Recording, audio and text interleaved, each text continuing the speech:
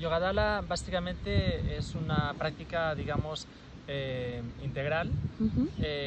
no solo tanto en el aspecto del yoga propiamente, como pueden ser pues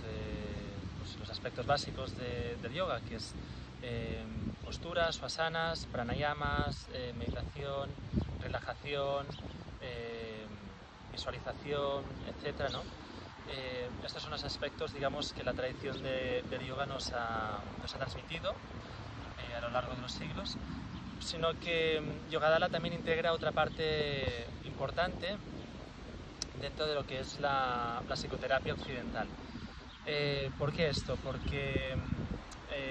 pues bueno, básicamente porque a lo largo de los años me fui dando cuenta de que con el yoga aquí en Occidente solo era como difícil que la persona se relajara y se dejara ir, porque bueno, pues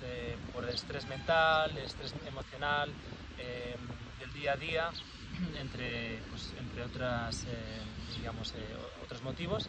Y entonces lo que hice es que empecé a introducir un trabajo mucho más integral, con, pues por ejemplo, con una parte mucho más terapéutica, como es la bioenergética, digamos, de desbloqueo de corazas emocionales, o lo que es